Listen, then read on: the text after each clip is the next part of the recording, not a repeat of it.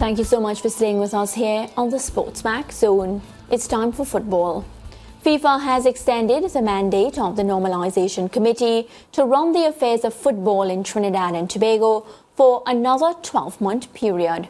In March of 2020, FIFA first appointed the Normalization Committee to oversee the running of the sport in the Twin Island Republic. Among its main tasks was to establish a debt repayment plan, review and amend the TTFA statutes, and ensure their compliance with the FIFA statutes, as well as to organize and conduct elections of a new TTFA executive committee for a 4-year mandate. That committee, led by Robert Haddad, was expected to be in place for 2 years, but got a 1-year extension, which was set to expire on March 31 this year. However, FIFA says the committee needs time to complete the task it outlined. Well, here are some excerpts from FIFA's letter to Haddad. Dear Mr. Haddad, finally, the Bureau acknowledged that with the primary objective of allowing the Normalization Committee to fulfill one of its main tasks and with a view to prevent the TTFA's complete liquidation, as well as avoiding significant long-term harm to the organization and football in general in Trinidad and Tobago, FIFA decided to provide financial support to the TTFA to address its extreme situation. Well, furthermore, due to the challenges that the TTFA continues to face and to ensure that the mandate of the Normalization Committee is carried out and fulfilled in strict compliance with the Bureau's decision, the Bureau decided on 27th of February 2023 to extend the mandate of the Normalization Committee until 31st of March 2024 at the latest. Well, Amiel Mohammed, Acting General Secretary of the TTFA, joins us this afternoon. Mohammed was appointed by Robert Haddad, head of the Normalization Committee. Good afternoon, Amiel. Hi, good afternoon, Mariah. Thanks for having me. You're welcome. So I'll start by asking you, were you shocked by, this decision to extend for a second time the time limit of the Normalization Committee? Well, we know that there's been lots of discussions regarding the Normalization Committee's term. We know that there's been a lot of work still left to be done. A lot of work has already been done. So I'm guessing that in the opinion of FIFA, a bit more time is needed now for the NC to complete its mandate. Yeah, and we speak about so many different things that, FIFA would have wanted the Normalization to do under their tenure. One that stands out for me, the debt, the $50 million debt that, we still need to clear. How far are we from clearing that?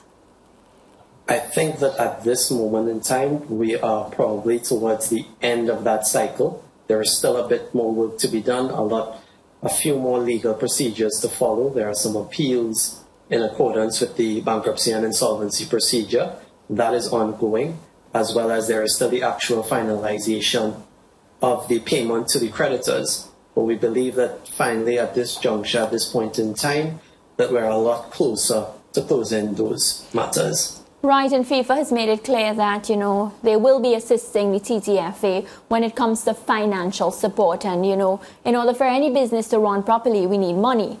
So how much do you and your team welcome that assistance?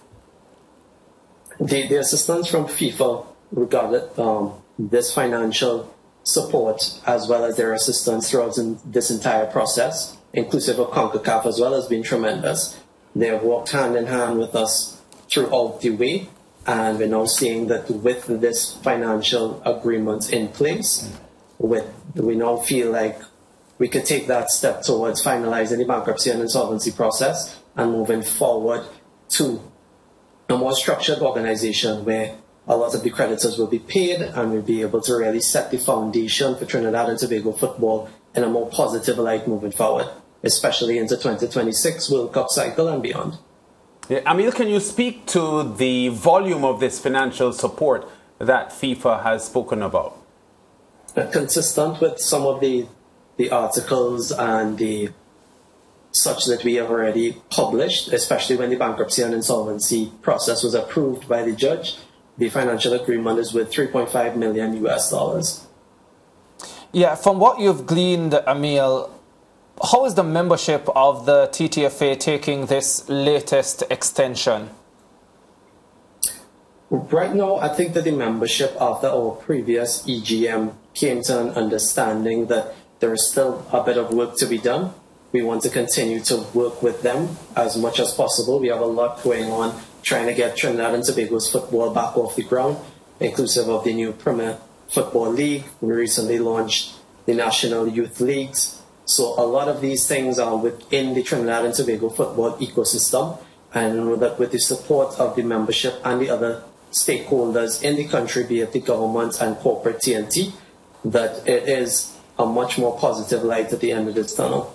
Yeah, and of course, at the end of that tunnel, the normalization committee expected to conduct elections and have a new executive in place for a 4-year term. Is there a plan this time around in this 1-year extension period to ensure that that transition, when it does happen, and the expectation is that it will happen towards the end of this latest extension, that the transition will be smooth? Yeah, that is definitely the intention, for the transition to be as smooth as possible. The objective of the NC and this entire process is to strengthen and to remediate the TTFA. So it's a matter of ensuring that all of the governance controls, all of the protocols, procurement policies, and all systems and procedures, and that foundation is as strong as possible, so that when the organization is handed over to the membership via that election, that it is a smooth process and a process that is on strong footing. Right, Amiel, I want to thank you so much. You know, every time we speak about Trinidad and Tobago football, I'm a Trini representing here on a Caribbean platform. You know, I hope that in the near future we could not speak about all the mishaps and we could just talk about some successes with our Trinidad and Tobago Soca Warriors.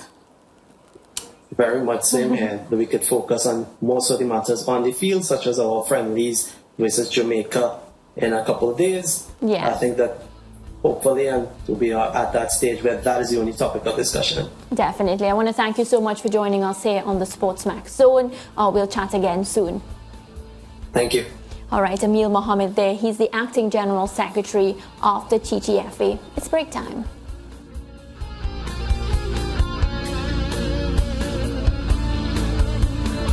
Stay with SportsMax on YouTube and follow us on all social pages for updates, news and entertainment.